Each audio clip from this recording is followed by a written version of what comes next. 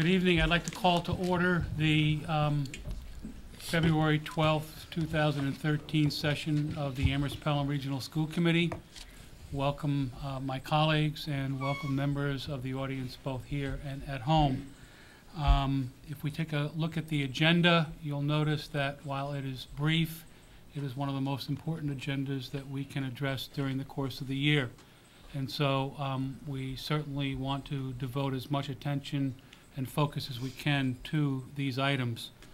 I also want to point out that at the conclusion of our regular session, we will have an executive session for purposes of discussing strategy with respect to the superintendent's contract, to collective bargaining as authorized by Mass General Law, Chapter 30A, Section 21(3), and to discuss the discipline or dismissal of a public employee or staff member as authorized by Mass General Law, Chapter A, Section 21, Paragraph 1.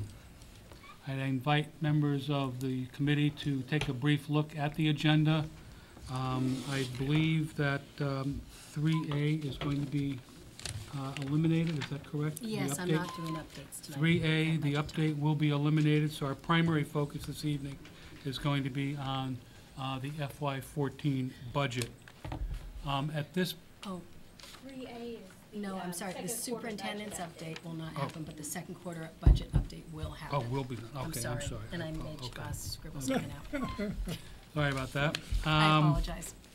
I will entertain a motion to accept the minutes for January 12th, 2013 meeting. Is there a motion? So moved. Second? Second. Motion from Catherine, seconded by Lawrence. Any discussion of the minutes from January 12th?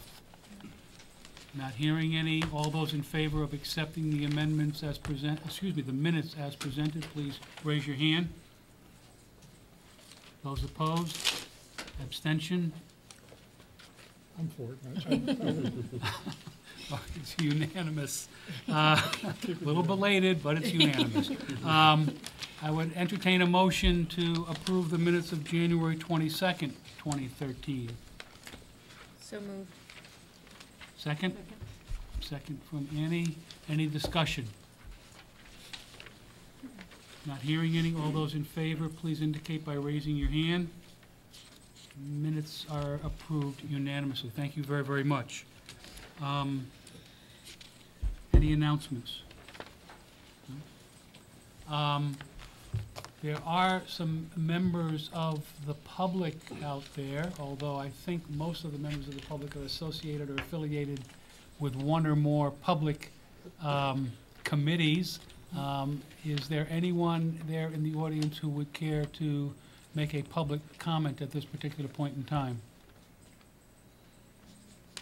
Not hearing any then, we will move right along to item 3A, the second quarter budget update.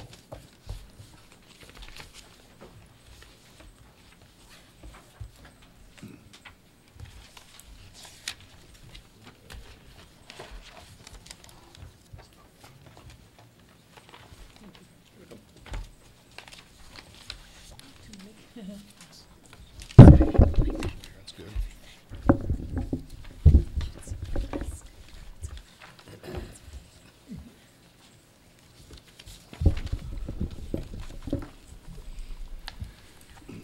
Okay, so this is the update on the FY13 budget. How are we doing midway?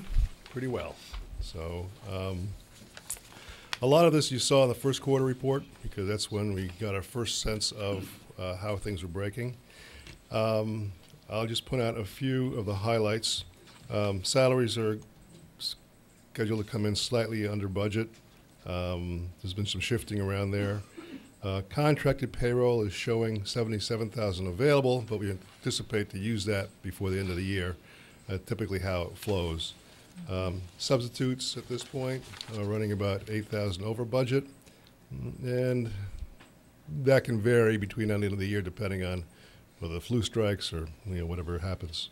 In expenses, special education is now looking at $122,000 over budget. You'll see a third line there for expenses.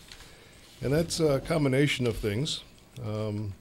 In part, it's out-of-district tuitions, and in part, it's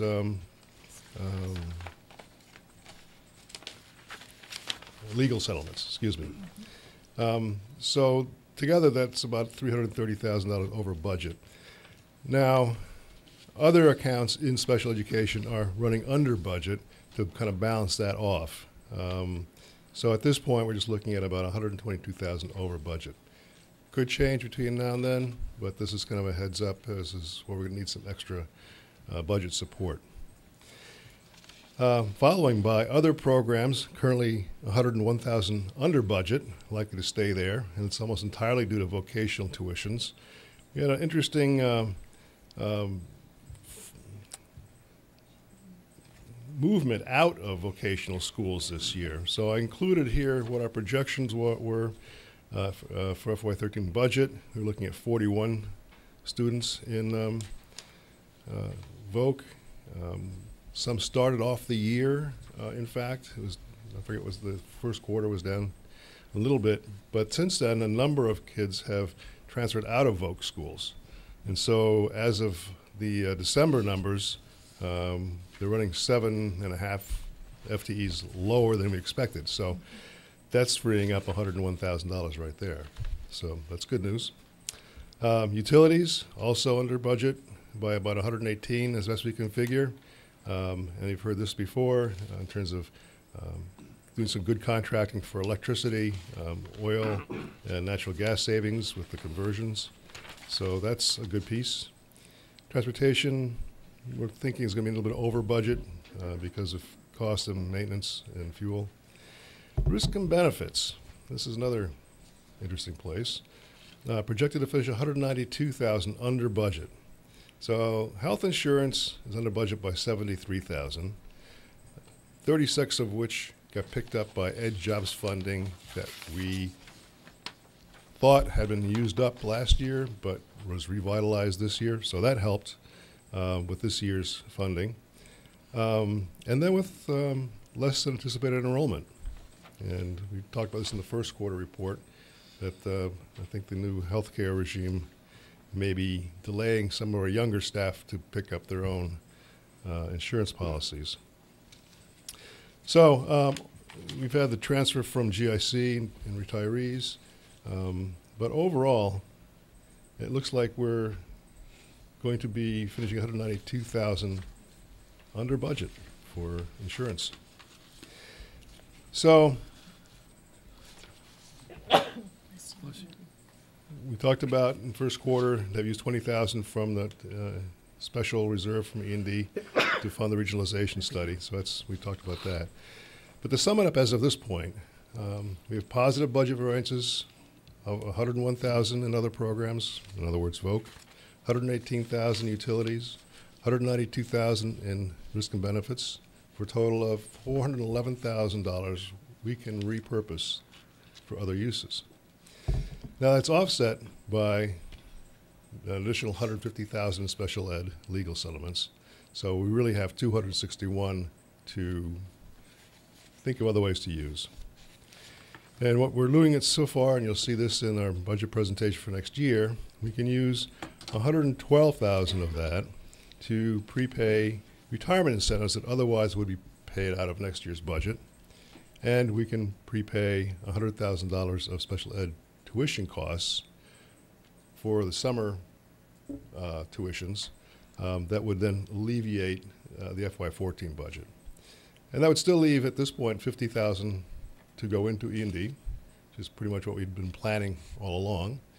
And hopefully it'll end up being a little better than that. So you know, things swing back and forth.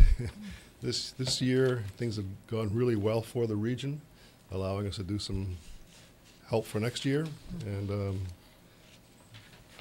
it's looking very positive. Any questions? Yep. So paying forward like that, was that already, that wouldn't have already been calculated in the 600 and something thousand shortfall? No, no. So that would help to kind of, That's right. It's definitely going to help, and we'll see that when we get to the 14 budget. Any other questions or comments from members of the committee? Can you Thank you do very that much, every Ron. year? No, I like it swinging a little bit more, actually. We're okay. We'll see where we land. Okay. Before we move on to really the heart of the meeting, I just want to remind people that warrants are coming around. Once again, remind that your cars are under lock and key until you sign them, so please make sure you do so. Maria. Pass those. Thank you. For you. And there are some for audience members, if, I don't know if, maybe if Debbie, you want to pass. Here's for audience kids. Most people in the audience have viewed this already. So,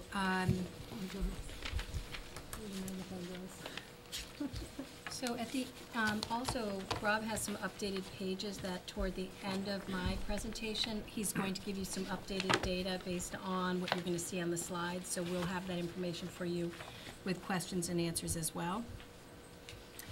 So, tonight is our FY14 proposed budget and the public hearing portion.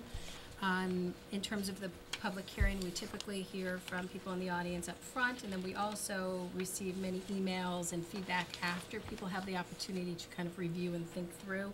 And then we really have a period of time, which I think is approximately a month, before we go to the point of asking the committee to vote. Again, it's really important to say that this process is still very fluid, that there's new information around the financial status that comes in over time. We also have students registering for classes, so enrollments shift in specific classes, but also our enrollment we watch closely over time for the next few months. And then we also have the opportunity to hear from our 4 towns, our 4 communities on March 2nd, where the 4 towns are able to give us input and feedback about where they're sitting financially, and are they able to support the level of assessments that we're asking at this time. So for those of you who are in Amherst, you'll see a bit of redundancy from our last budget presentation, but I think it's important to kind of set the stage for all of us when we're thinking about where we are in the budget process. Let's see if this works for me. No. I don't know. Oh, probably. No, it is. No, it's not. Thank you. Can't see that those little letters. Nothing about my age at all. Okay, so starting with a brief overview, this information was presented the last time we met. Again, we're very pleased and that we've had the support of our 4 communities of our regional budget. In particular, the periods of time that I've been here, it's been a very supportive process, and while each of the communities are sitting in a financial struggle and their own fiscal realities of how do they support their elementary schools and their town services, they have been able to support our regional schools. And you'll see what those averages have been over a period of time. And our challenge has been really to maintain the valuable services, the wonderful programming we have in place with what I would consider a low increase of 2.1% average yearly. And at the same time, it's important that we're making educational improvements and we're responding to our changing student demographic. So again, for the past 5 years, we've been in this situation. We've had these conversations. We have made reductions. We have tried to maintain our programs, and we've gone for the model of what I think Mark Jackson started using the term a number of years ago of constricting versus cutting out programs that we value. However, it is important to note that there have been programs that have been cut over the course of the past 5 years. So our current challenges for FY14 and for the future, again, just to remind the community as well as the committee, we have tried to really be conscious of feathering out the use of stimulus funds over a number of years so that we didn't feel as much of a cliff as some other communities have felt, that we are seeing a significant reduction in our grant funding, which is part of the stimulus package, which supports our budget beyond what the towns have provided. We also have realized a decline in our availability, the availability of and the support by not only our entitlement grants, but our competitive grants. We are not as eligible for many of those grants in the current environment. Also, clearly, everyone is recognizing this sluggish economic growth at the state level, which we are not able to realize what was common in the 1990s, which was a very different level of support, financial support for our schools. And we are in the midst of and have been at a significant level of declining enrollment, which is, again, fairly consistent across the state of Massachusetts. But we illustrated that the last time we met, and I will show that again tonight just to really stress that point. Chapter 70 state aid, again, I would describe as flat.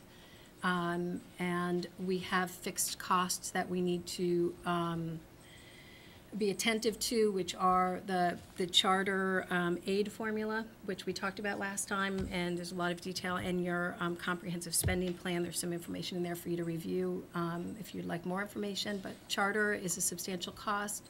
We have retirement costs, which are kind of legacy costs, and we have contractual obligations. So those are some things that are in place that we have to keep our eye on. So again, the visual of the scale and where we're sitting at this point in terms of a gap. So this is really a challenging process when you're building a budget for a complicated system, a school system, and one that's primarily comprised of human beings. It's never an easy undertaking. And this process takes us months. We really began by looking at our October 1 counts, and we move on from then. We start with looking at, again, our student demographic changes as of October 1. We also look at our student achievement scores around the same time from the prior year. What are our group needs of students and what are the individual needs that we're aware of? We also have to make sure that we're paying attention to the individual mandated services for children in special education and ELL, McKinney-Vento, and other services that are required by law. We also have to really take a look at what our projected enrollments are for the following year and look at that over multiple years. We need to, again, be very conscious of what efficiencies we can realize, and as you saw Rob just point out in the second quarter update, that we are realizing those savings based on some of the efficiencies that have been put in place, which we are very appreciative of. And we have to be real with what are our known costs. After a certain period of time, you can look at the history of various lines of what does it take for cleaning supplies for a school, and you can be pretty sure what we will be predicting for the following year. So we really need to look at our trends and to be real with budgeting. Otherwise, we end up falling short, which is never a smart plan. So this is kind of where we are now, and again, we want to keep our eye on where do we want to be. So we have spent our time reviewing our mission, vision, and our core beliefs. This becomes more critically important when we are in tough financial times. Is what do we consider core for our schools, for our students, for our programs and services. We review the guidance that's been provided by the school committee that we've discussed and voted. We also revisit our district improvement plan and school improvement plans and the guidance as a whole. And we need to consider, not only are we trying to make reductions, and we're also trying to, as I mentioned before, move forward. So we need to be conscious of our current goals, which, highlighting some for you tonight, we have the implementation of a data plan to inform instruction. We have a significant amount of work to do in that area, which is the rollout plan for next school year, and that's just the beginning of the process.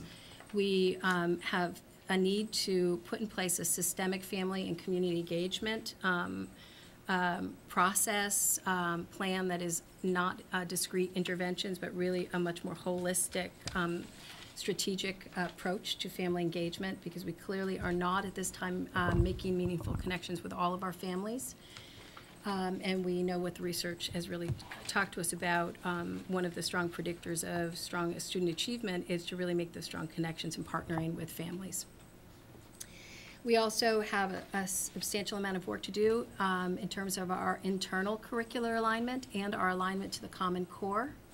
And we need to really pay attention to our tiered instructional, what do we have in place currently, what do we need to put in place so that we are targeting instruction and filling gaps and moving all students forward. And we need to look at differentiation, not only for students who are struggling academically, but students who are prepared for more extension, more rigor. Also, we are in the midst of implementation of the educator evaluation model, and next year is the next phase of that implementation, which is, I think, honestly, the more complex stage, which is really looking at how are we using student achievement data to factor into the evaluation of all of us. And this is something very new for educators. It's very new for administrators, so this will take a substantial amount of work. And we also will be having input from surveys as part of these evaluations. So there's a substantial amount of work to do over this year so that we are prepared to implement for next year. And we also are continuing to look at models for embedded professional development, realizing that having our staff go out to a workshop and then coming back in isolation and not having their colleagues having the same conversations around ways to improve their practice is not necessarily the best model. So we're trying to consider ways to build time and structured collaboration time for our professionals so that we can not only improve instruction, but with the goal being improved student outcomes. So these are our commitments, and we want to make sure we're staying true to those commitments when we're having to make difficult decisions. So while we're doing this, and I know I have to always put students in the picture, they're not the little students any longer, but we're considering the students right now in front of us. I could have put Zoe up there, but I didn't have a picture, Zoe. But she's here, so we can keep her in our forefront. So it's critically important. So Rob will hand out to the committee a detailed list at the end, too, that we can go through, which has budget additions, adjustments, the specific budget adds, and the specific budget cuts with the dollar amounts factored. So I will give you that as well for at the end of this, where we can go through, which will be the insert into your binder. But I would like to go over and take the time to go over some of the specific adds and cuts now. When we are facing a gap, which our last figure was around $900,000, that gap will be a little bit different tonight because I've asked to apply additional E&D, which is our excess and deficiency, our reserves, to bring that down to about $800,000-ish, which we'll see that exact number. It's $843,575. When we're really looking at that level of reduction, we need to ask ourselves questions when we're engaging in this process. So we need to consider, where are the declining enrollments represented, and where can we make some reductions just based on declining enrollments? Is a cut or an add consistent with our district improvement plan priorities? We have to be really explicit with asking ourselves that question. What is the FTE, the full-time equivalent of a staff person? What is that? What is necessary to actually schedule a building? And we also have to ask ourselves, how do we maintain the broad range of offerings for our students that we all value, finding a place where our students connect and feel excited about coming to school during the day and what drives them, what they're passionate about, while we decrease our expenses. Can you explain the third one? I don't get that. Sure. It's when we're looking at, and I think Mickey, when she's looking at actual scheduling, you have to consider what percentage or what part of an English person, staff member, is needed to actually schedule English. And much of that is actually dependent upon the numbers of students who are coming in for that grade level. There's some knowns about what courses students will take in 9th grade, and some are based on actual students signing up for. So the numbers, when we go into the reductions, Mickey, who schedules for the high school, and Mike and Betsy for the middle school, they can make some assumptions based on knowing that the numbers of students who will be entering is X number. Again, that sways based on, are there more kids entering than we predicted? What do students actually sign up for? But that is what is actually necessary to build a schedule. So we move from, and the high schools vary, I think, high schools in general that's how they build their world. Elementary, it's kind of a new phenomena for us at the elementary level because we have had, and it's been conversations out there, so I'll put it out there too. So, for example, we might have one art teacher, one phys ed teacher, one music teacher at the school level, at the elementary level. And now when you have declining resources, you really need to think about, so how many sections or how many classrooms do I have? And how many FTE or pieces of people do I need? Do I need a full-time person? Or should that be a 0.8 or 0.6, or do I need 1.5? So those are the conversations we have about allocation of staff, not only for specific classrooms, but also special education, ELL, paraprofessional support. And this is the process that we take on at this point when, actually, about a month ago, when Mickey and Betsy and Mike and Mark were looking at what the current numbers are looking like. Does that help? Kind of long-winded answer. Okay. So also, as I mentioned, in this case, the question always comes up to is how much reserves and how much choice funds can we apply to the budget? So you will see when I've hand out your insert, I've asked Rob to apply an additional $100,000 of E&D. The question is, how much can you apply, knowing how much you will be hopefully putting back into that reserve at the end of a school year? We know fairly conservatively 50,000, and I'm banking on more. That's my optimism, to replenish that use of reserves, because we want to make sure that the decisions we're making leave us financially sound. So it's kind of the amount of how much can you use, and you're also building a cliff in the future if your choice reduces the number of choice students you take in, or you draw down your E&D. So it's a very careful, I think, dance and determinations before while we're actually making reductions. So to go right into the adds and cuts, I just want to remind us of what the declining enrollment looked like and looks like. And again, this includes choice students. So we see the steady decline over time. And it's the first question we ask ourselves is, what are those natural reductions? Knowing how many students are coming into the high school, what sections are reduced? So now I'm going to go into the specific adds and cuts, and I'll speak to those, and if there are specific questions, we'll take those at the end as well.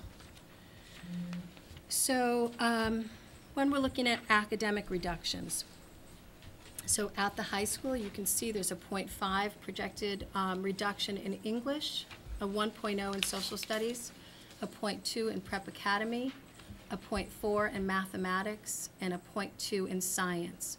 All of these reductions are proportional based on the declining enrollment, so it's the natural reduction based on the numbers of students coming in. Fewer sections we're offering rather than cutting offerings, so we are not cutting programming out. We are consolidating or reducing the sections being offered.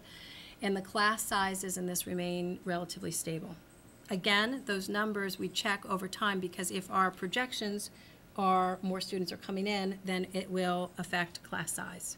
But right now our class sizes are not increasing with these reductions.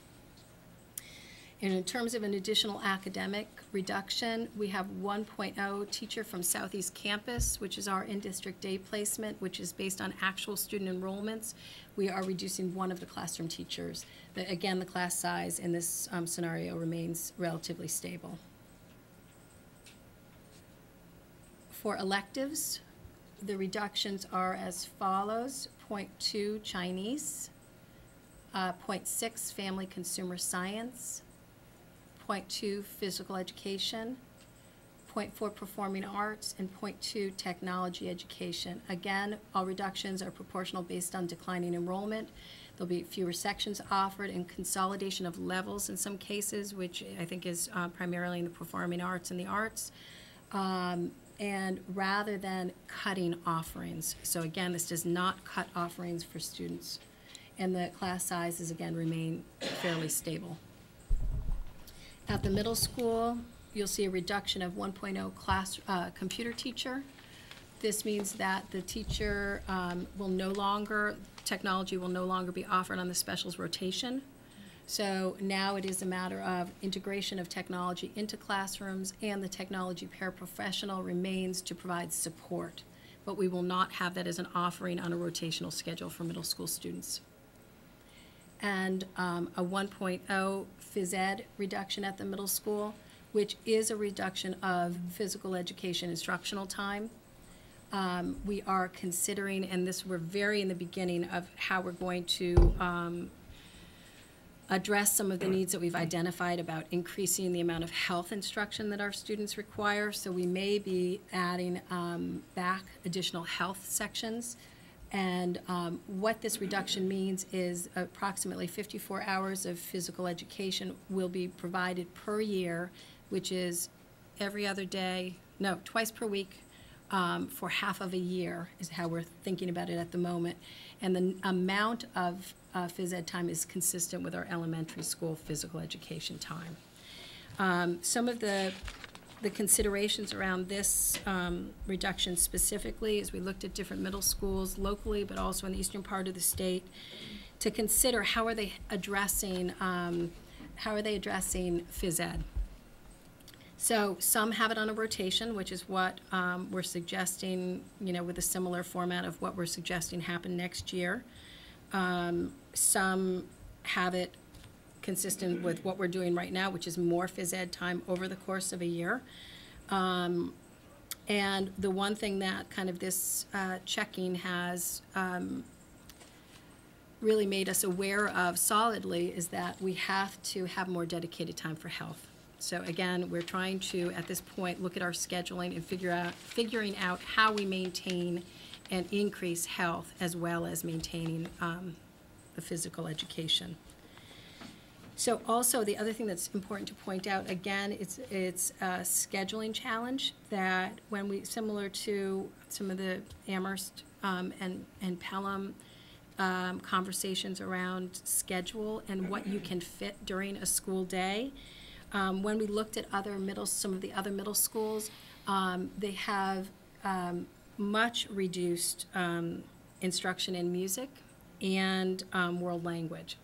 So again, it's the challenge that we have of not, at this point, we do not want to reduce those offerings to students. And again, how do you fit it all in during a school day? So this is where we are sitting at the moment. Much more work to be done over the next month or so before we come back in front of you around the phys eds and health specifically. Additional reductions for administrative and support.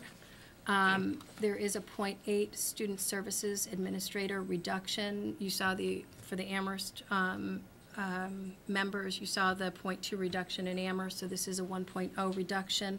We will have to set aside some funds for offset for summer stipends to cover the special education summer services and summer school, which are mandated, and we need to have staff on to be able to provide this support to students, but that's still in discussion of how we will address those needs.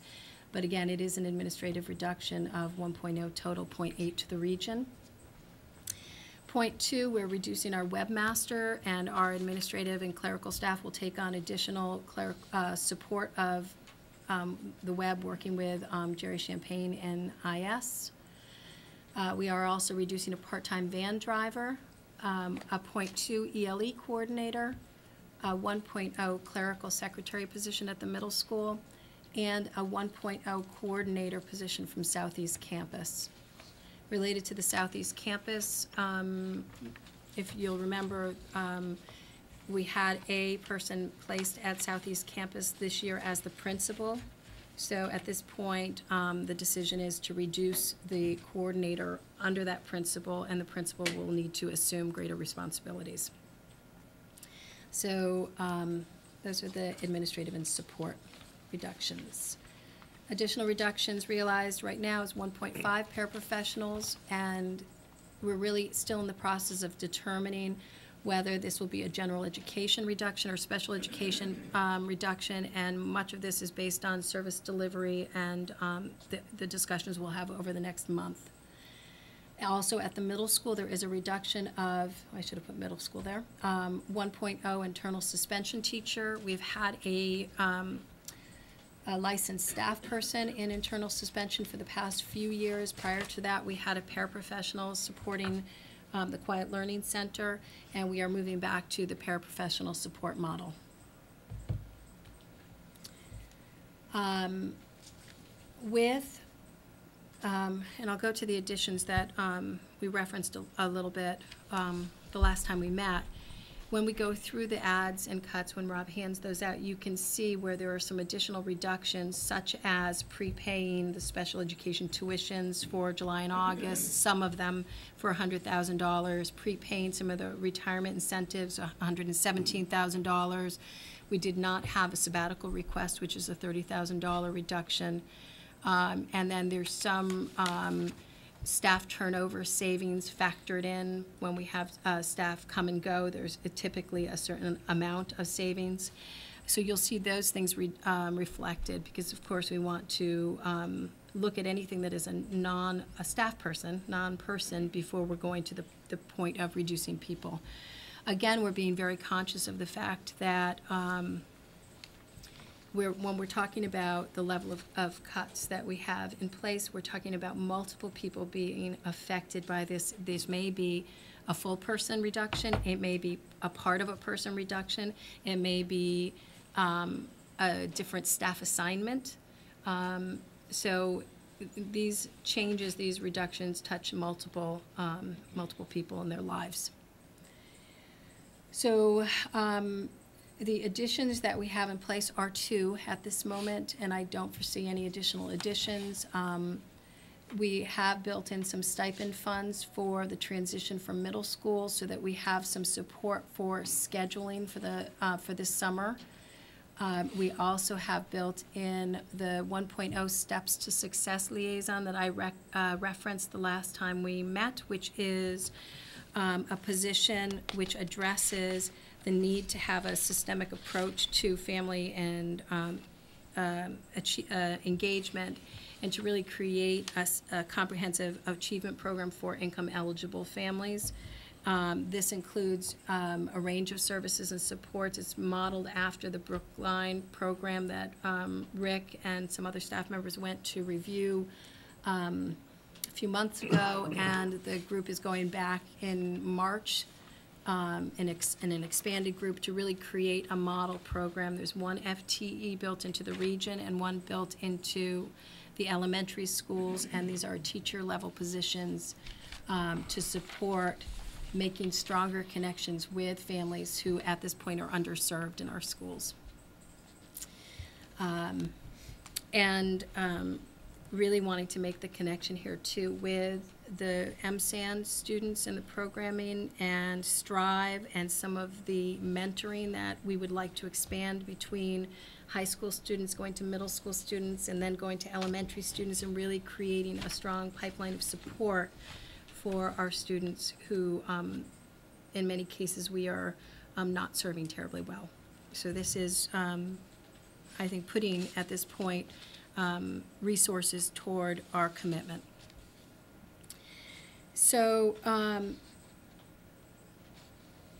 in summary, and again, we'll look more at the details and answer lots of questions. We have at this point, our goal is really to be maintaining reasonable class sizes, and at this point, they're consistent with the class sizes given our enrollment projections that we currently have in place. So we are not tipping the scales of increasing at this moment. Again, the enrollments of our students will dictate to a certain degree the class sizes that we will have in place.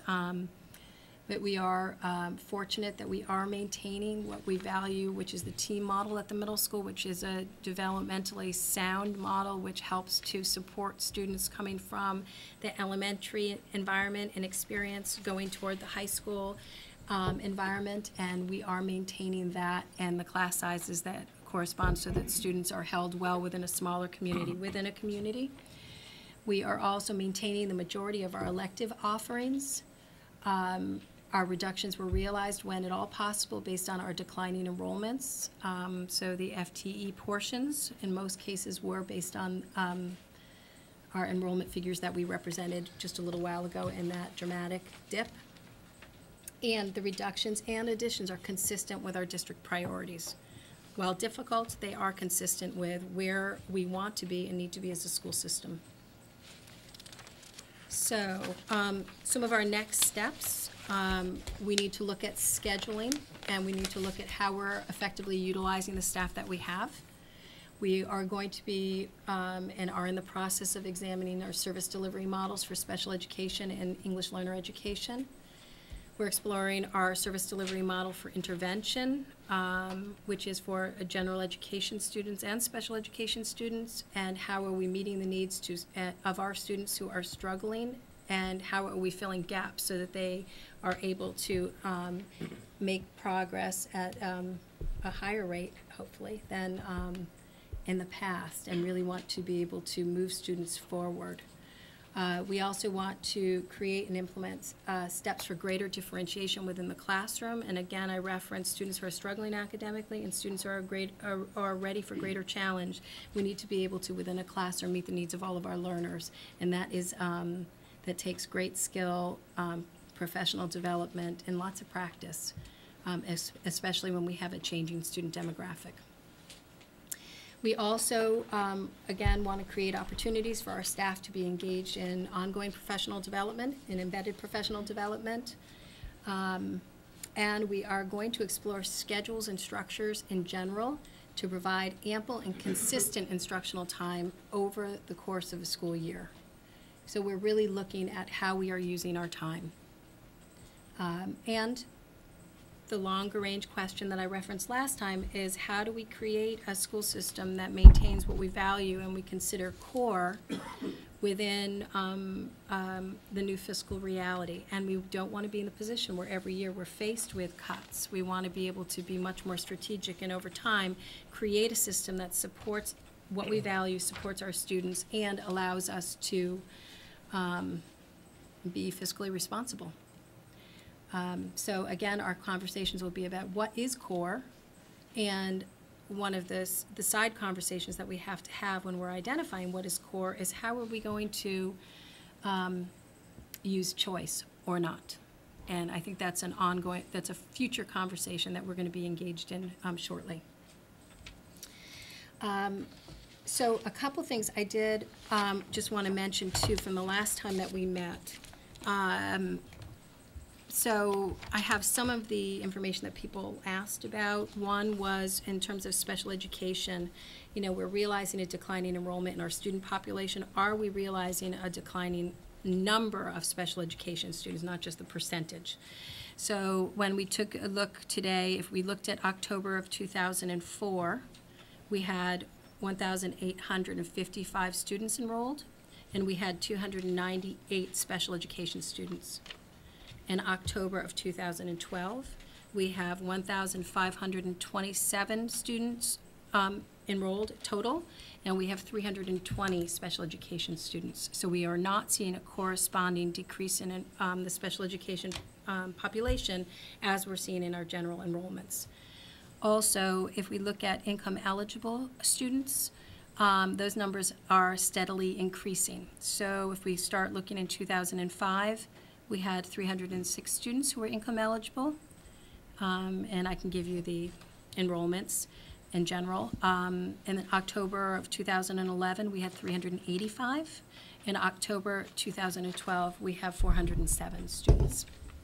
So we're not seeing a decrease in populations consistent, these identified populations consistent with our declining enrollment. I will look at some of the other side questions people had was around the level of need of special education students and how has that shifted over time. I don't have that information for you tonight. And I do want to hand out, because there's been questions around administrative costs that typically comes up, and it does come up every time that we talk about budget cuts, because it's extremely difficult for everyone to think about making cuts that are close to students. So the conversation around administrative cuts comes up each year, and I wanted to kind of give a little bit of context. There's a few different copies for you just to have for your reference. So just kind of, again, we also had a per pupil study conducted in Amherst this year. So that information is on our webpage that you can look under reports and find the PowerPoint presentation, as well as the per pupil costs and where administration sits in terms of our comparison districts. And based on the analysis this year, the per pupil, the cost for administrators sat kind of smack right in the middle of the 12 or 14 comparison districts. So I wanted to mention that. Also, I wanted to mention that this study was, I think Debbie pulled information together, it was last February as well, which we can provide the committee with the full report, but I wanted to give people just a snapshot and just make a couple comments. So to be really, kind of be very clear, there's been one administrative ad in the past year, and there are no additional administrative ads next year. If you look back 10 years ago, 2002, 2003, this gives you a bit of a snapshot of who was directly reporting to the superintendent. And there were 13 people who reported directly to the superintendent. Also, there were 13 administrators or assistant principals, which was a total of 28 FTE total. So that was 10 years ago. And there's been varied pictures of the administrative structure, which I gave you a few snapshots, and I gave you currently. So the reporting to the superintendent directly has remained somewhat stable between 13 and 14 people over time. This year, there are 14 people directly reporting to me as an administration, and they're non-unit directors and principals. And there are 9 administrators, assistant principals in the tier 2 of administrative support, if you want to talk about tiers. So 10 years ago, we had 28 total FTE. Today, we have 23 total FTE. And I think it's important to really note that while, and it's difficult to represent this to the community because administration is really not, unless you're working in that environment, it's not easy to understand what are all the components that go into supporting a school district separate from what we all know as teachers and walking through school ourselves. But since in the past 10 years or so, while there's been no substantial increase in any way of our administrative structure, and there's actually been less, the mandates from the state and the requirements for the administrative roles is about a 300% increase. So when we look at things like data collection, progress reporting on various discipline rates, dropout rates, staffing reports, licensure requirements, special education through IDEA, the requirements for general education for tiered instruction. English learner education is going through another massive change right now, which we don't really even fully know what those requirements will be next year. We have the educator evaluation system, just No Child Left Behind in general. The Common Core requirements of adjustment to that for us currently, Race to the Top, and then general compliance and oversight. So again, I know we've had this conversation every year about the administrative structure, but I do want to just give you updated information because I know those questions come from the community, and they're, justified questions, and I think it's something that we need to respond to. Do you know the difference, the differential over the course of years between the lower paid staff and the administrators, which tend to be the higher staff, between 2002, 3 and now? Because that's it's numbers, but it's also salary level. Sure. I mean, I can go back and look at some probably, I don't know if I might have those. I'm not sure I have assignments of what people were paid 10 years ago. I probably can find that. The higher paid staff are typically the non-unit staff, which are the 14 versus the 13 10 years ago.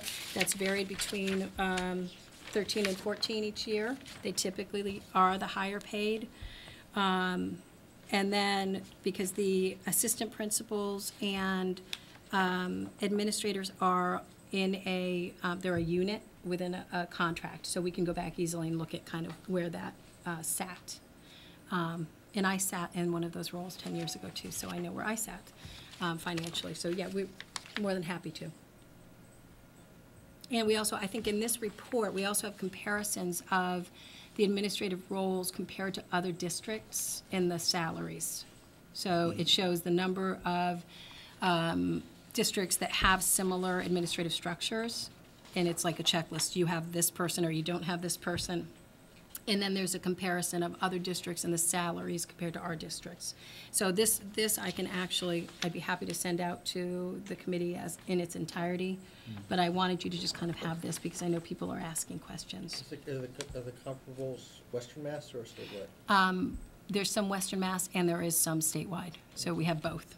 And the same thing when the per pupil for Amherst, we had some locals and we had school districts that had a more similar demographic, because again, it's difficult for us to find a community that has a similar structure with multiple districts and that has the same demographics, because when you look at even like, I don't know if it was Framingham has more of the closer demographics to us, but it's a very different system. So it's interesting when you look at all the information together. So I'd be happy to send out for the committee this report and also the per pupil. I think you probably received that, but I'll send that out again for Amherst, which does reference the region, and the PowerPoint, just so people have the information to answer questions. That's on the reports page on the website. Yeah, it's all on the website for the community as well, but I'd be happy to make sure you don't have to dig for it. Okay. Yeah, when you do the comparison districts, are they central office staff that are administering to 3 districts, multiple districts?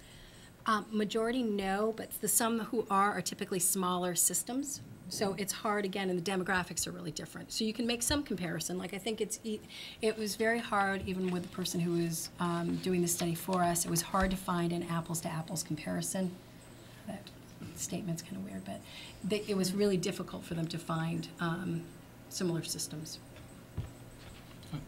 Do you want to take questions now, or do you want to continue? No, I'm actually, that was just my update, like to give people additional information that I thought was either coming up or that people asked last time. So I'm fine with taking questions. And then I also have Mickey, Diane, Mark, Betsy here for school-based questions that I might not be able to articulate well enough for the committee. Trevor? How did the idea of co-principals and the interim principal model come up to have 2 people in the higher tier salary rather than co-principals, 1 in the lower tier salary? You know, that was, I'm trying to think about the co-principals, one that came up that was before my, It was turnover of the principal, and that is how we ended up as, last minute yeah. turnover. So that was prior to my time, but it was, how many years ago? Was it on here? 10? Yeah. So it looks like from Yeah. And I think it's gone through that iteration a couple times. the first time I see a co-principal is 2011 and 2012, right? Yeah, and then there was in, Middle school. middle school had it twice, I believe, Right. if I'm And the high remembering school had correctly. And the high school did once as well, yes. And again, it was turnover. I'm sorry. Trevor, do you have a follow-up to that? Or? No, I mean, it just seems that with 2 points of fact that this higher tier salary that are non-unit negotiating salaries are the highest tier, and if we're talking about what you're describing, people in the community asking why so many administrators, Right. it seems if there's a vacancy for an assistant principal that is on a lower tier, that vacancy is empty, but we have a double, occupancy of the principalship, which is a higher salary.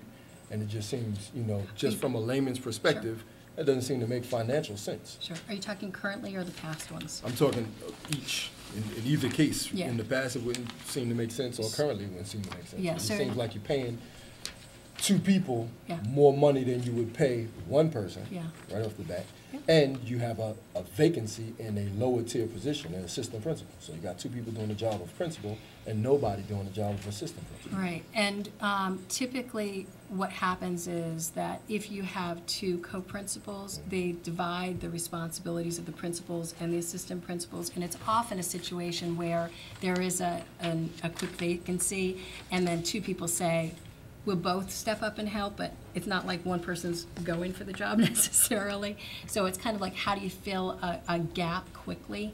So the offset might be maybe a $10,000, $20,000 offset, but it's often to have some consistency, the better model, to go in a short term and then to go back to, you know, a principal and an assistant principal. So it's very specific to the situation, but it's often when you have a quick decision to make.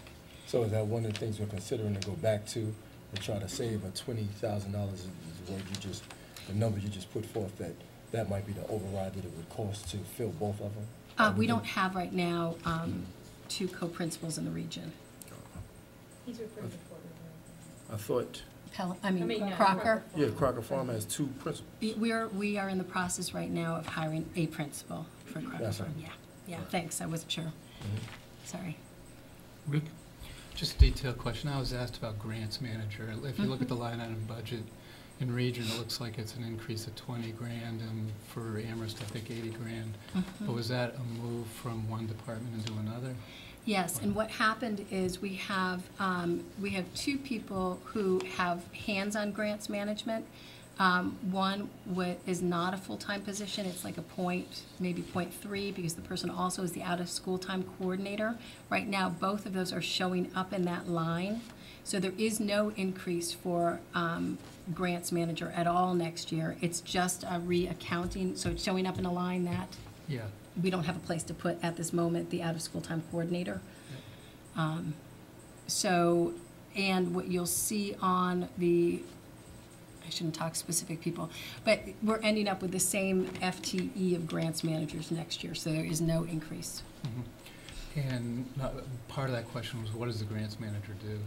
So the grant manager has a function in the business office, as well as working with the educational directors. So the grants managers work with the directors to write grants, which are not only entitlement competitive grants that you may go for each year, but it's also, we have, each year we resubmit for our entitlement grants. So there's a level of working with the administrators to make sure that we are writing our grants in a way that we will actually be able to implement and meet the needs that are designed by the grant. So they're typically the expert in what are the requirements of the grant to begin with. And then they also have a heavy focus on oversight, compliance, because these grants are often very laden with reporting and accounting for staff time, so they're responsible for the administrative kind of, and these are not administrative positions, they're kind of, yeah, so they also have a reporting function where, in terms of the business office, they have to be,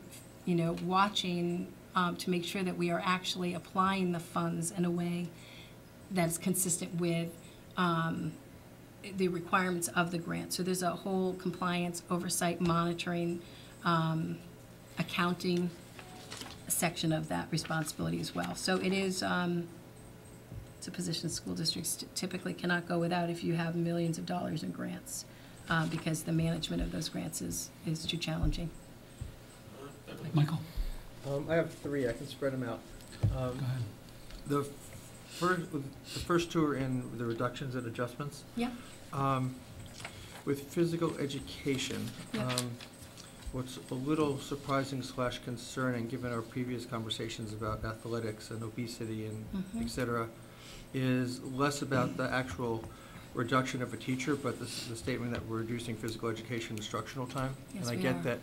that the school day is full, there's not enough time, there's too many mandates, et cetera, and we're adding health. So I get all that stuff, but especially at the middle school where it's already anemic physical education, we're just setting the kids up for being not physical and not incorporating that stuff. So why, Yeah. it just is troubling to see that we're reducing it even further.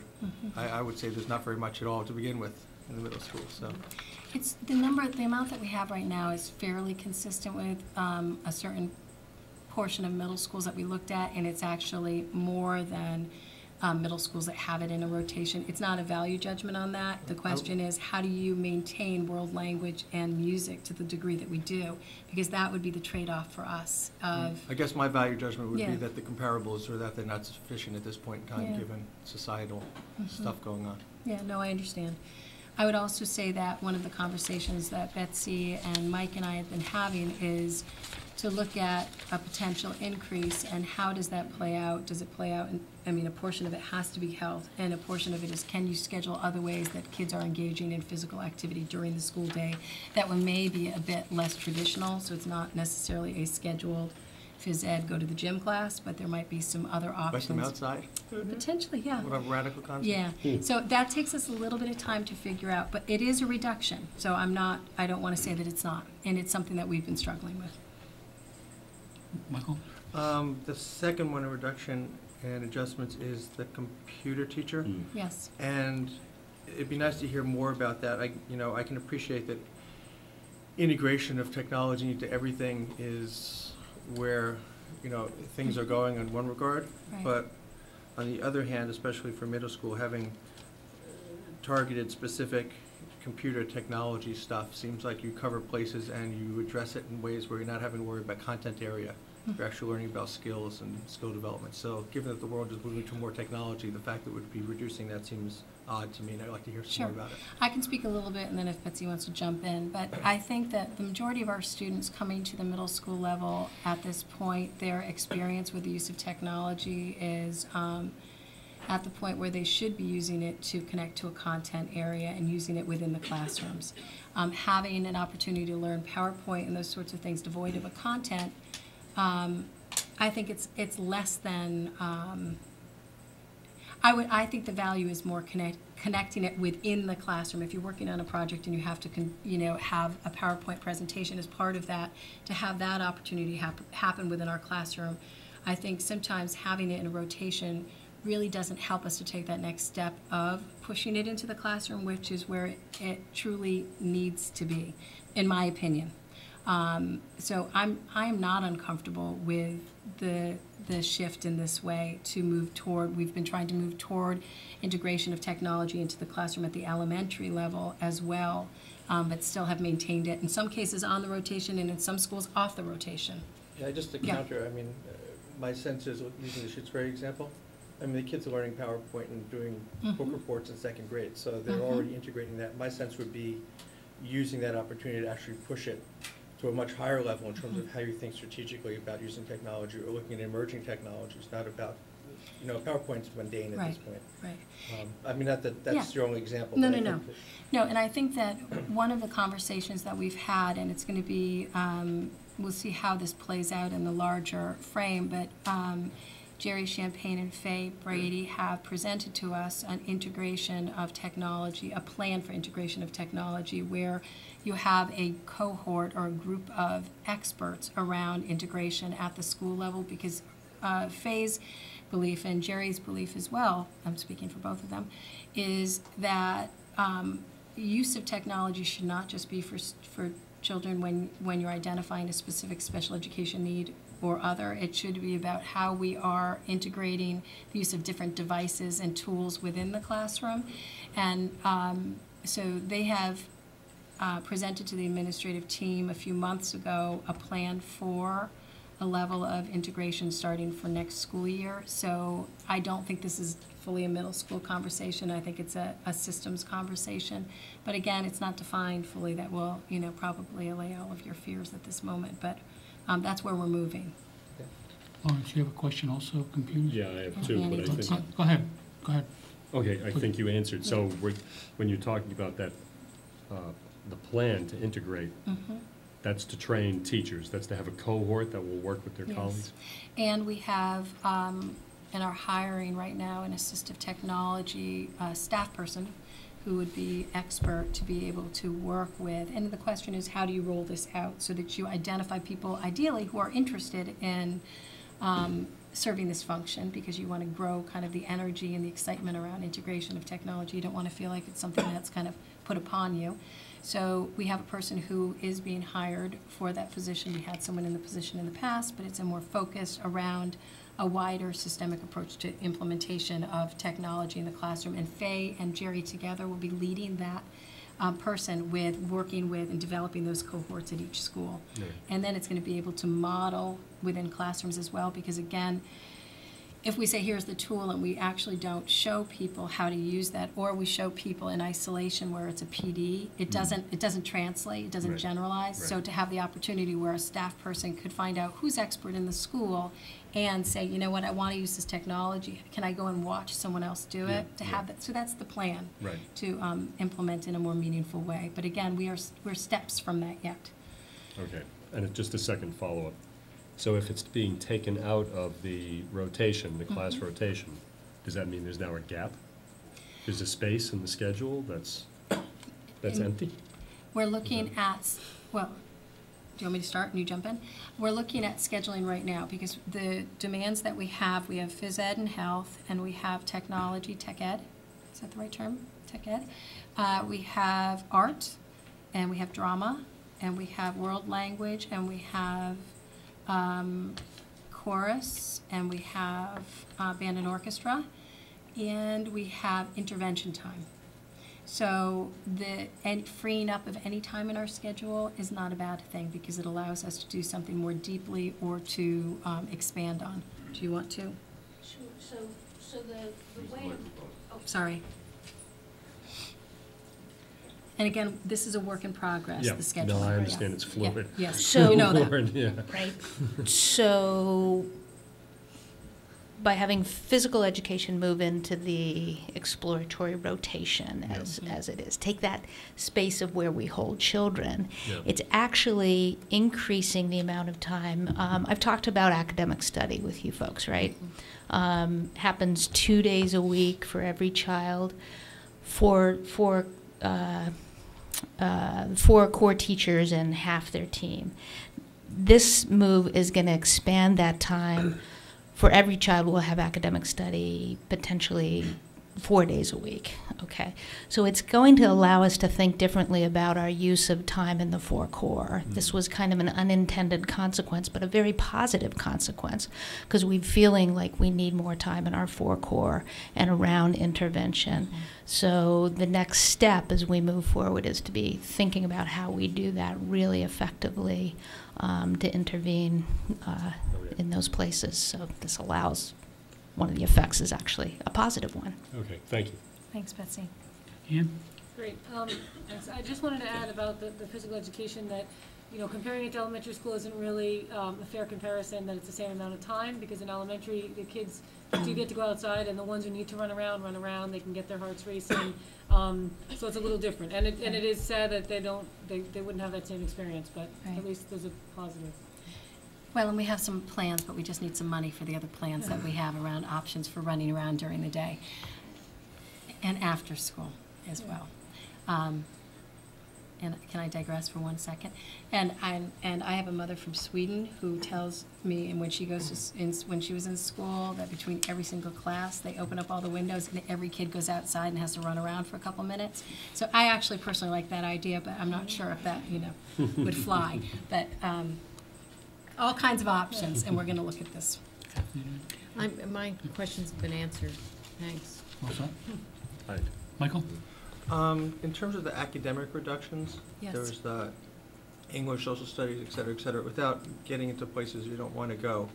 But you said that, the reductions are some positions, some shifting in assignments. So can you just give a texture of what this whole list of academic reductions feels like? That's what I want to ask. Okay. That's So, what I want to ask. yeah, I need to see, the total reductions of FTE is 14.4 FTE. So it's pieces of people or people. So we can't, the challenge again in this conversation is that if you're reducing a point whatever in English, where does that person go? And by contract, there's lots of moving pieces that happen. So who this actually affects does not happen for a period of time yet. I don't know if that, does that help? Marginally. Maybe not? Not really. Okay. You want to try again? Yeah, I'm trying to. Try to put it together, Michael, I'll go Yeah. to someone else in the meantime. Shabazz? So, of the 845,575, does this array reductions plus addition, I presume already written in, bring us to zero? Are we still looking at a gap? So, Rob, can I have the packets? Because let's hand those out too so people can see those pages. So, at this moment, given the information we have an undefined amount which is typically addressed through staff turnover savings of about 60-something thousand. So at this point, I believe the gap is met. Again, over the next 4 weeks, things shift a little bit. So at this moment, the gap is closed, but using an additional 100,000 B&D, and you'll get to see what those reductions look like. So if you turn, this is kind of the detailed at the moment. It's not, again, it's hard to be, you don't want to identify too much, but if you find the page that's 41 and 42, so you see the increases that we saw before. You see the 2 additions. And then on the back page is where you see the reductions playing out with dollars attached. So at this moment, we realize the goal, and I have used as many prepayments and, you know, reallocation of funds that I potentially can use. And now we are at the place of, if we have a greater gap, there's nowhere really else to go. Shabazz, you want to follow up on that? Want to come back? The other thing I had was whether food services no longer has an administrative person. That person is now through the company, that the corporation that we contract with. We do maintain a clerical person connected to that, but the cost is paid to this corporation at this point. And the RFP is in the process this year, so we'll consider whether this is where we remain for the next so many years in this type of an arrangement or not. So that would affect FY14 depending on who we contract with, this whole budget scenario? Yeah, it would, because we're up at the end of this year, Rob, for our, yes. So we're building in kind of based on where we are now. Exactly. Hoping that we do that. And I'd love to see a situation where we're actually spending less money, you know, but I'm trying to be realistic. Michael? I don't know if I succeeded. I'll come back. Catherine? You want to try? That's quick. Because I can also, you know, Mickey can talk about the pieces too in a way that might make more sense. Maybe I'm not answering it in a way that helps. You okay? I wouldn't mind another explanation, but I can yield to someone else first. Catherine? It's just, as I look at, again, the phys ed teacher at the middle school, so I understand that that's getting reduced. But you're adding in, additional health classes? At this point, we are looking at the schedule to determine how we can actually make that happen, because right now, health at the middle school is taught in science, in phys ed, and 1 day a week on a rotational schedule by guidance counselors. Did I hit that right?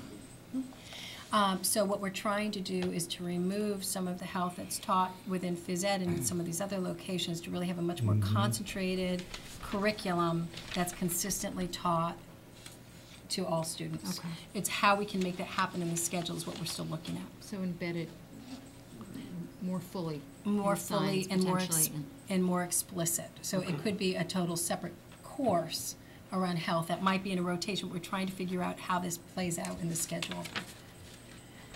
Thank you. You're welcome. Two other quick ones. One is, it doesn't seem like we're necessarily cutting electives anywhere or having to raise the number of people who sign up to do an elective. Is that true? That's one question. And the other question is, what's the latest on the semester versus trimester discussion? So I can speak to the schedule conversation. I think maybe if Mickey could say something about the specials. But the schedule conversation, this is an ongoing conversation that you saw me reference in one of the slides, if it wasn't terribly explicit. The use of time, I am in the process of and having conversations around how we explore what is the best model for instruction over the course of a school year.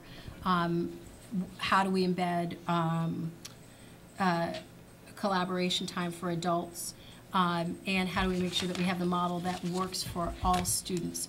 I'm steering clear of the conversation of whether that is a trimester or a semester. I have certain expectations, which are collaboration, consistent instructional time over the course of a year so there's no gaps in instruction.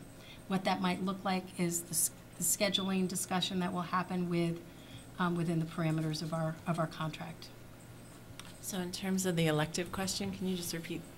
I want to make sure I understand what you're... Are we reducing electives? And the way I think we did it in the past was raise the level of participants that you needed to run the class. And Raise the class size? Yeah. Yeah, right. So what we're doing, so we feel like we've raised class size to the extent that we cannot offer the course in a meaningful way if we increase that. So what we're doing is we took a look at all of the electives that we're offering and we looked for opportunities to combine. So one example that I know Mark put in front of the high school was acting 1 and 2. So right now we offer acting 1 and 2 as 2 separate sections. And so next year we're going to do much like we do in art, where acting 1 and 2 are going to be combined in the same class. And so we already took a look at our enrollments currently, and we already see areas where we could make some consolidations today if our enrollment doesn't change. So does that answer? Yep. Okay.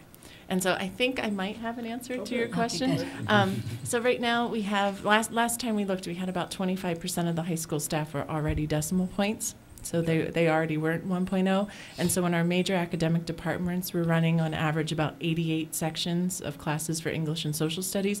So we're simply saying that going forward, we're going to run 84 sections. And so in some cases, if we have a retirement, we might ask people in those departments who are not currently full-time to assume more so that we don't have to hire for that retirement. So that's how we're able to do the decimal points at the high school.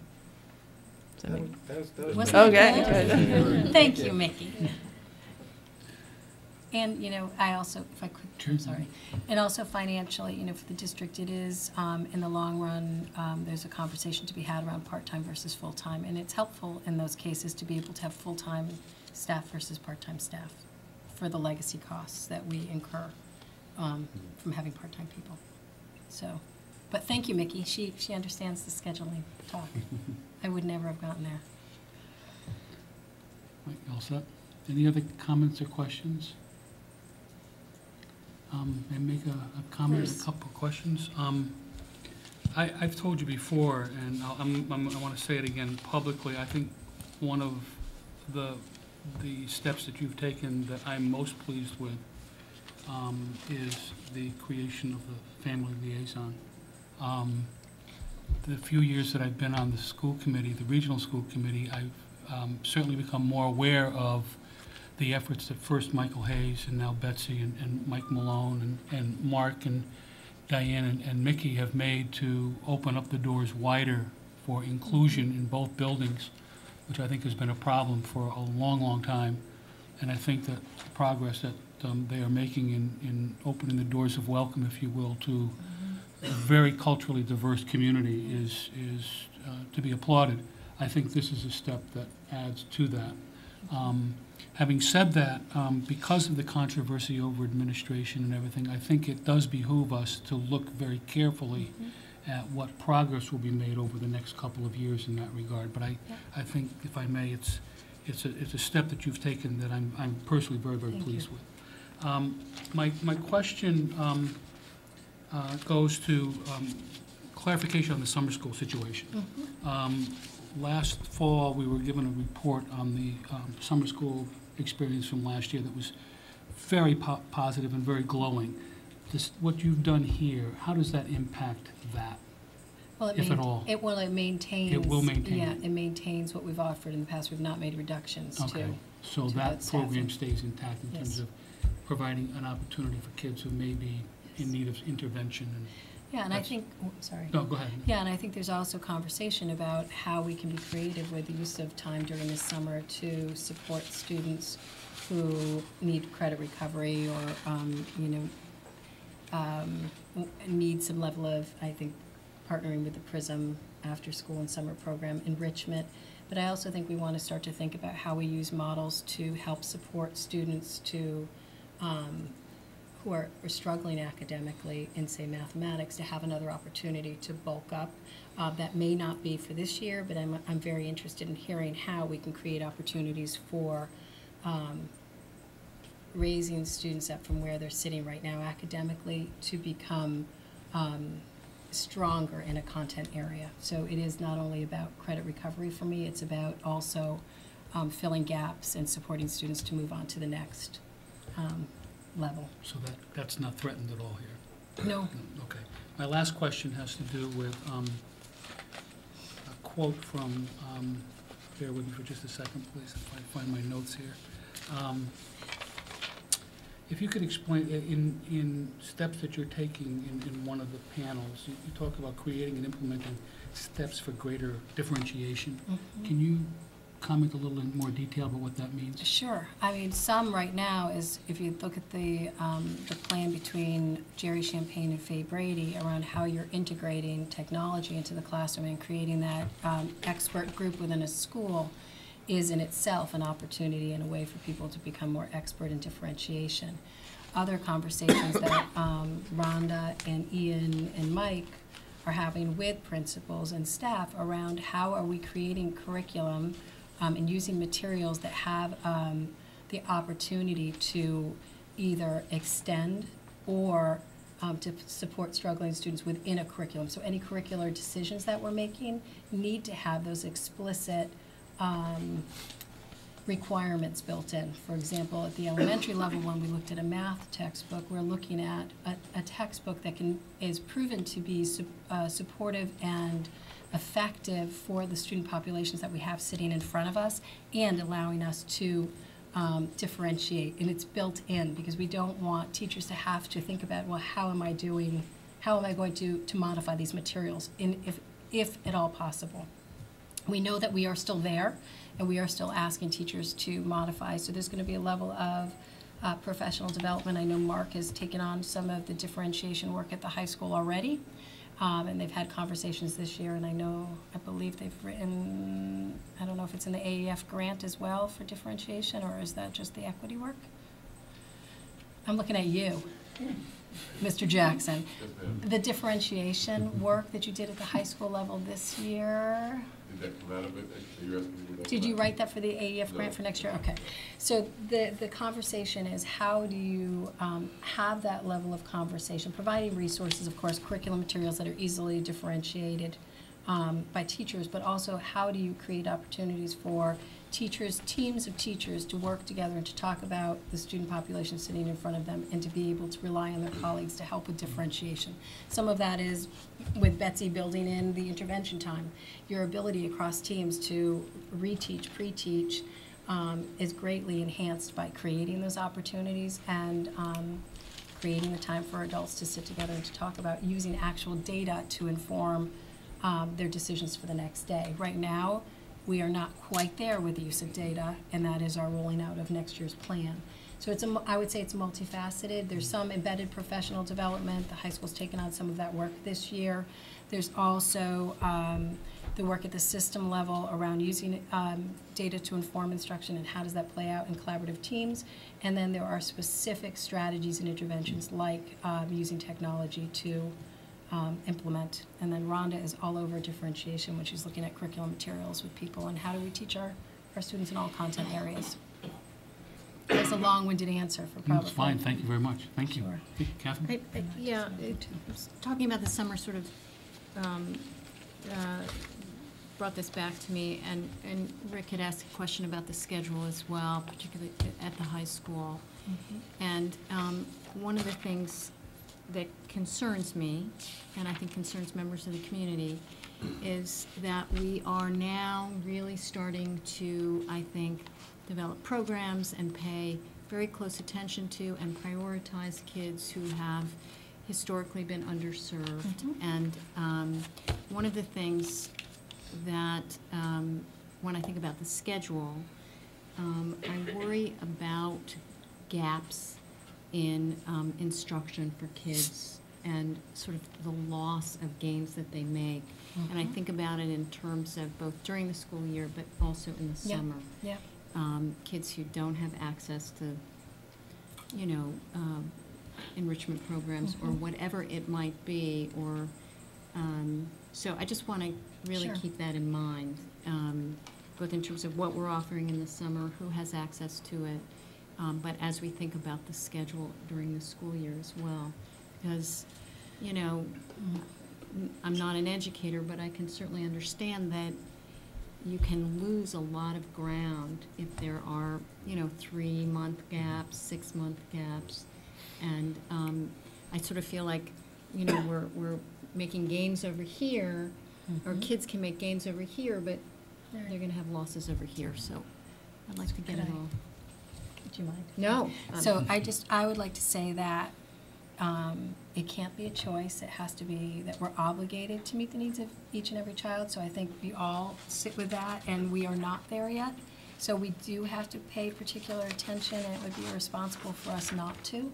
So part of the schedule conversations are, how do you build in what you know is evidence-based that's going to make a difference for improving the ability of your teachers to differentiate and meet the needs of every child, and opportunities for students to have, you know, double exposure to a content area or to have direct intervention during the school day. And you'll notice that our cuts do not include cutting summer services. So it's a multifaceted approach. And for me, I believe you can do both well. You can maintain what we value and meet the needs of all of your students, because that's what public school is all about, and we're supposed to do this. So to ignore a large population of our students is irresponsible and just wrong. So we are keeping an eye on what are our commitments and what are our priorities. And some of the hard conversations will have to come, and not at the cost of maintaining and holding what we really value for all of our kids. Clearly, we value the arts, and we value, you know, athletics and all of the things that kids hook on to. And we have to have kind of, where are we going as a school district? A very large conversation. I believe we can maintain both and meet that challenge. Can I say one thank you? Sure. I do want to say, and I know I said this in Amherst as well, I do want to thank the administrative team, because this is a really difficult, long process, and very difficult because they're having the hard conversations with people that they work with day in and day out. So I want to recognize their dedication and their commitment and their hard work. And the hard work of our faculty and staff who are receiving these messages and focusing every single day on our kids. So it's such a team effort, and the community is strong. So I thank you all. Thank you. I realized, Zoe, I didn't want to forget you, and if you had any comment from the student perspective on what we've been talking about this evening. I mean, I guess a few things from just my perspective anyway. I don't know about other people. I mean, I know that students as a whole, we realize that there is a gap that needs to be looked at. And I don't know, I mean, you guys are going to talk about it. I don't know if it's that opportunities aren't being given, or kids aren't choosing to take the steps forward. And I guess you just have to talk about that. And then I think the thing with the technology, I'll be honest, I work at the middle school with the band program, and all those kids have like iPhones, and I don't like know anything about iPhones, and they're sitting there like with their iPhones. I think that, and I took computer when I was in middle school, and I think that when I took it, I don't remember anything we did in it being really kind of helpful. I don't know. I think that Be honest, would you? Okay. I think if you could tweak it to potentially have a really good impact, because I think there are things that kids have to learn with technology that will be useful. But I think that kids also learn a lot of that outside of school. I know I've learned a lot outside of school. I've learned a lot from friends. I've learned a lot just in class from teachers. And like about the databases, you learn that from teachers and from the librarians. So yeah, so I don't think it's as big of a issue if you get rid of it. And then I don't know when it changed, when the health program changed, because when I was in middle school, we had a separate health class. which I think was beneficial. I think that it is important to have health in middle school as well as high school. And then in terms of athletics and exercise, I completely agree. Like, you know, elementary school, one of the biggest things that people were saying when we went to middle school was, oh my God, no more recess. How are we going to survive? And even, I remember in spring, yeah, we would go outside for just half an hour during lunch, and it would make a big difference. Like, we would be more attentive when we went in. And I think just maybe sculpting PE classes, even here, getting more physical activity. Because I feel like at the high school there's actually less physical activity in the PE classes than at the middle school. So it's just a few things. That was Thank a you. lot of Thank you great very things much. to say. Thank you. Michael? I just have a question about process. So we have, this is the public hearing, so we're supposed to then vote on it at some point. So I guess the question is, what's the date for doing it? And I have a request that we see whatever we're being asked to vote on at least a week before we vote. Yeah, what is our, all right, hold on. I might have it with me, the date. Scheduled in March, second week in March.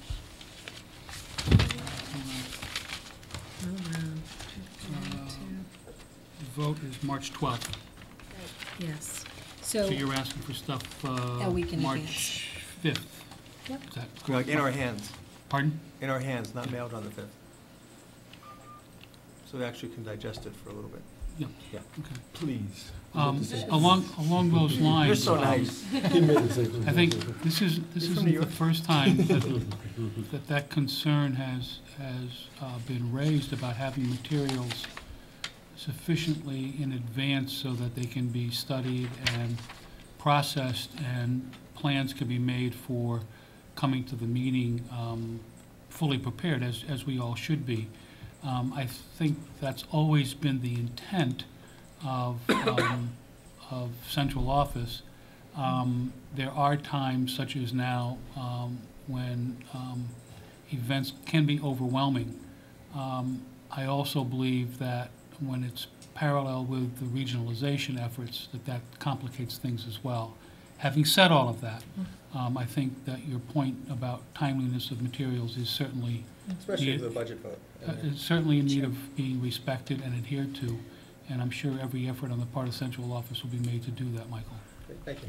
And now comes Sure. thank you. So the thing that's really helpful now is if there's input from the committee, you know, questions, to get them to me over the next period of time, because we'd be happy to answer any of that up front, because the next conversation will be the vote of the bottom line budget. So we want to make sure that we fully answered questions that you might have. And again, I don't foresee substantial changes in these adds and cuts, but there will be some movement between now and then. But again, input is welcome, and the community as well to raise questions. And then, you know, as I did mention in Amherst, and I've done the same in Pelham, these are difficult decisions that in the end, you know, I will hopefully put a plan in front of people that will move our district's work forward. And then I will ask the committee to vote that for us. And hopefully the 4 towns can support their assessments. If I may add just one more thing to my response to that, Michael. I think it's important, not here during our business meeting, but perhaps on your own, if you're not already as an individual fully cognizant of some of the state laws and contractual language which creates the boundaries within which this whole discussion takes place and preparation takes place. I think it would be useful for each member of the committee to become knowledgeable about what those state laws and their dates, the contract language, when people have to be notified of potential layoffs. That kind of informs the overall process. And so if you're not aware of that, I think it would be helpful if you became aware of it and better understand the pressures on everyone involved, not just central office, but even the people who are impacted by cuts. They're waiting, you know, when is the shoe going to drop? That's not a very pleasant situation to be in. So I think it would be important, if you're not already familiar with what those dates are, to take advantage of an opportunity to become more aware of that. I think that would be helpful to everyone. Can I also add one more? Just And again, we will do our absolute best to get that to people in advance. And I have to say, it's, in addition to the staff, the contractual obligations of timeline, we're also meeting the timeline of multiple communities. So the timeline this year is extremely tight, the calendar, so that the turnaround time between meetings of Amherst Pelham region is really tight, and the 4 town meetings, and so there's a lot going on right now that this year it's really been, quite honestly, much more challenging to turn around the information in a timely way. And I missed Amherst Select, the Finance Committee meeting the other night because I was double booked for Pelham School Committee meeting. So unfortunately, it's very, very, very tight, the multiple audiences we have to honestly serve in a good way to keep informed along the way. But we will do our best. Thank you, and thank you to the staff for all of your hard work too, and continued hard work for the rest of the year. Ms. Tileman? Just one question. Sure. Would someone comment on what is the plan for OPEB financing next year and in the future? I didn't hear that as part of the budget. We could put that on for our next discussion with the budget, but we weren't prepared to talk about that tonight. Do you want me to just say? So, Mary Lou, it's not part of our agenda tonight for the OPEB finance, or how are we supporting or meeting that obligation, but we can put it on for our next budget discussion and talk about OPEB. It is not factored into this budget projection for next year at all. So at your next meeting, you're going to talk about it? I'd be happy to, if the chair would like me to, I'd be happy to have Rob discuss that, absolutely. If the chair would so inclined. Is that next meeting satisfactory for you?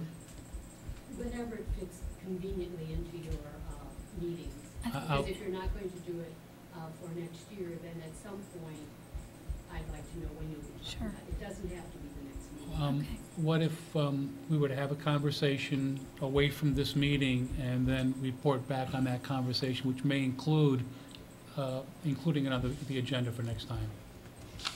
Fair enough? Thank you, Mary Lou. Thank you. Any other comments or questions about the budget? Okay, again, thank you very, very much to the staff, and I suspect a good evening. Stadium clears out. While you finish the next. Why don't we take a minute break while people get up to depart, and people can take care of their own individual business. A couple of minutes. Okay, good. Suspended by order of the chair. Generous chair. Me too.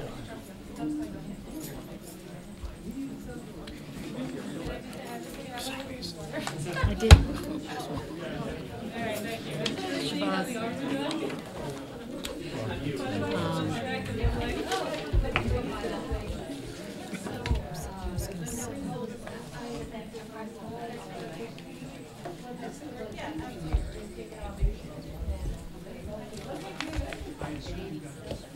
Thanks, Rob.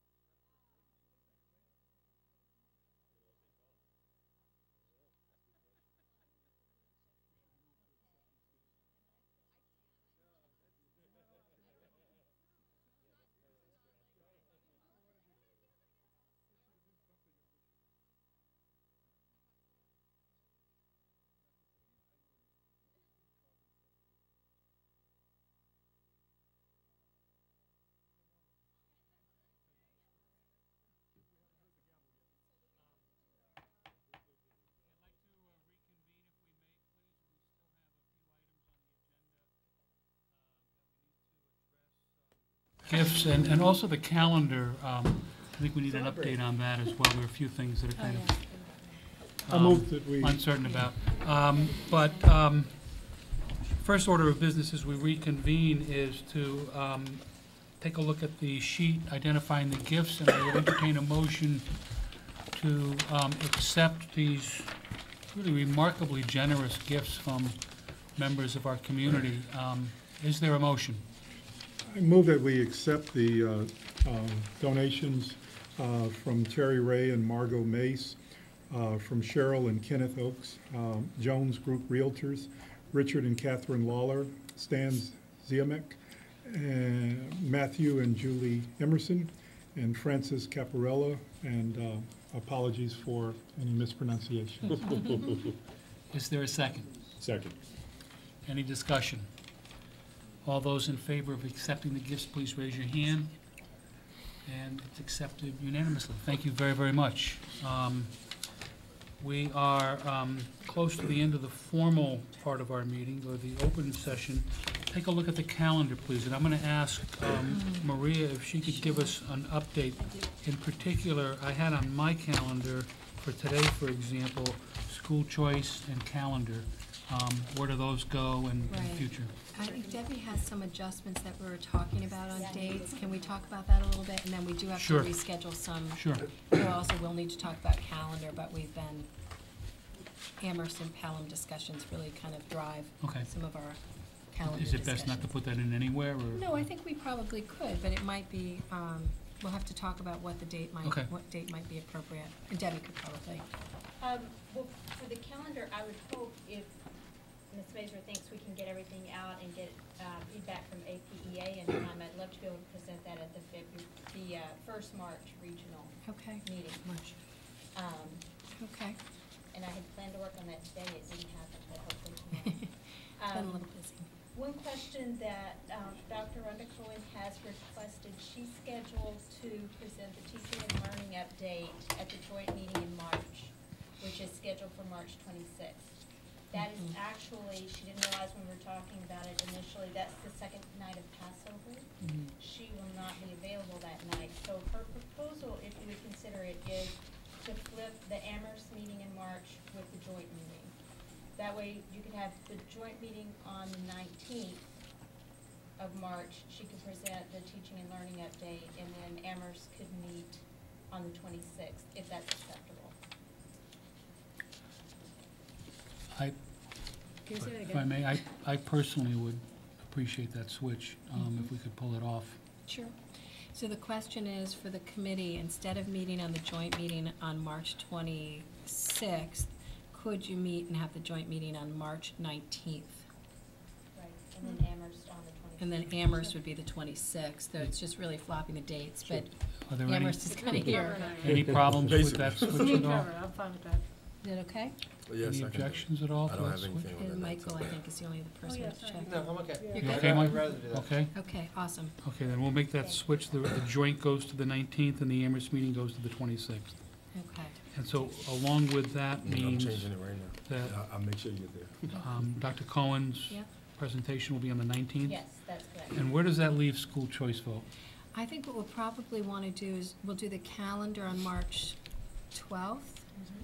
And then I would want to, enrollments, Kathy? We can do an enrollment update, and I think we'll have a recommendation for Okay. you by the 12th. On the 12th? And then we would be able to vote the following, or can we, are we, Law says you have to have a school choice public hearing? Okay, so that we'd would be vote, the public hearing. okay. So we do, Choice on the enrollment- 12th? No, we do the enrollment update on the 12th, and we would do the, Public hearing, Oh, and then the vote on the 19th? vote on the 19th. Okay. okay. Is there anything else about the calendar that we should, We're still in March, we could go to April. No, I think What, we're- quick question? Yeah.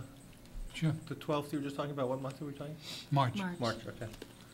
So One March thing that, 19th. And we can update this and get it out to people too. Maybe Debbie and I could do that tomorrow. Yeah.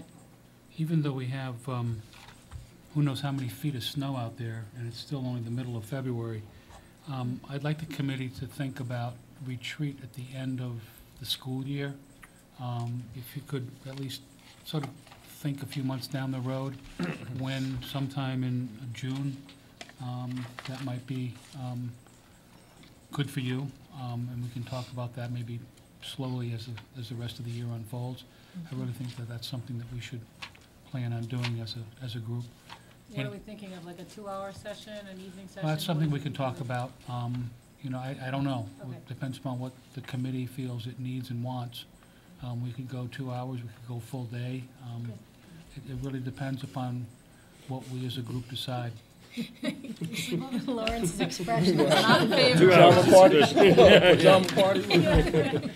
I'm just, you know, I don't want to preclude any possibility or any option.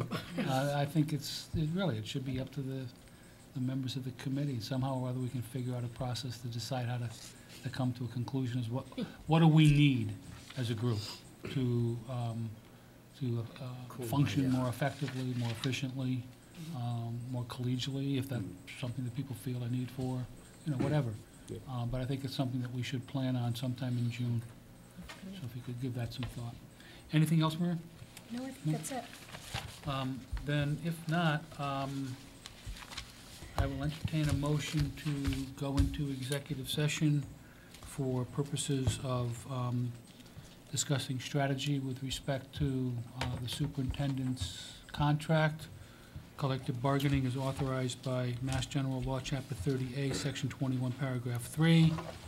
And to discuss the discipline or dismissal of a public employee or staff member is authorized by Mass General Law, Chapter A, Section 21, Paragraph 1, not to return to regular session. May I have such a motion? So moved. Second. Second. And we need to go. Dickier, aye. Foley, aye. Hood, aye. Baptiste, aye. O'Brien, aye. Shabazz, aye. Poppy, aye. Fonch, aye. We are adjourned. Thank you very, very much. All right, wow. It's always fun, Zoe. Thank you, Zoe.